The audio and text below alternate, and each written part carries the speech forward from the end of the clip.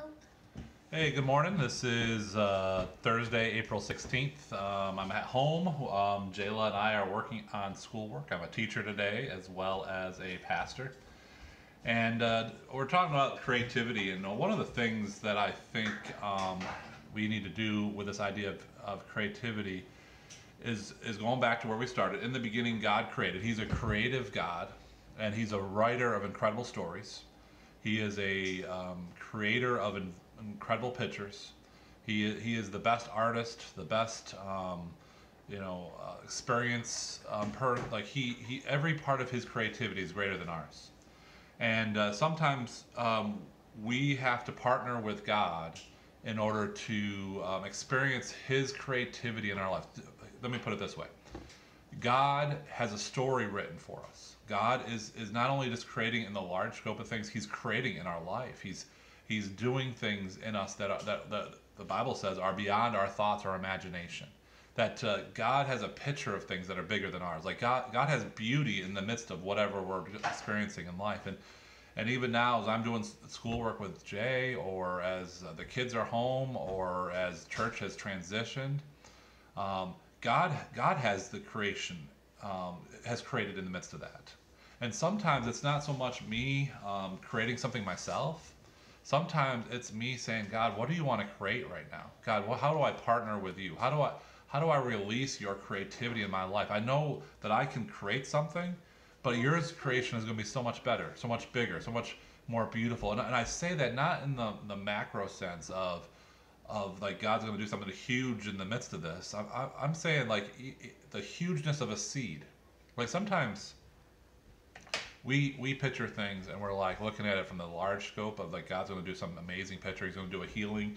He's going to do some kind of like miraculous creation in our life. It's going to create a movement in our world that we're going to be life changing. And a lot of times, sometimes God does that. Sometimes God is more creative in allowing a seed to take root, being creative in that seed, and allowing the seed to grow. And a lot of that we don't even see sometimes. What I'm saying is, the scripture says, don't despise small beginnings. Don't. God's creativity goes large and small, and all sorts of things in between. And so we can't despise the creativity, even in the small things right now, in the investment in our kids as we sit at the school table, going over and playing. Those things that we may never really see may have the largest impact in their life and in others' lives.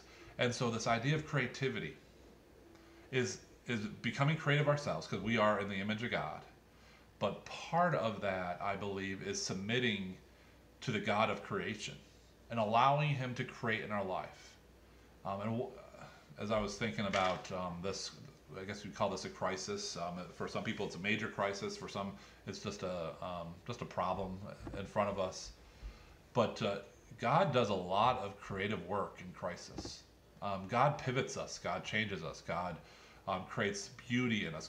The only time that we don't change in the good times. We have a very hard time moving and changing, but it's in the crisis moments that God does His greatest work in our life. He moves us, He changes us, He molds us, He chisels things away, He prunes us, and I just, as we talk about this idea of creativity, to allow God to percolate something beautiful in your life. Let Him create something amazing. Partner with Him, seek Him. Say, God, what are you doing? Well, what areas of my life do I need to create right now? Maybe God releases you into writing. Maybe God releases you into this area. Or maybe God says, I want you to be still and to just kind of, I want to create beauty in you, not what's coming from you. God is at work in our life. And in this crisis time, one of the greatest things you can do, if you want a beautiful story, a beautiful picture of your life, is to allow God to write a story and just partner with Him and say, God, all right, what do you want me to do? And I want to end with a verse that we talk about a lot here at church at Higher Hope. Now to Him who is able to do immeasurably more than all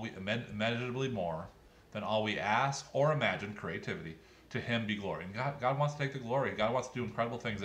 And His piece of work in your life, we are God's poema, we're God's poem that He's working on, is going to be greater than anything that you can do.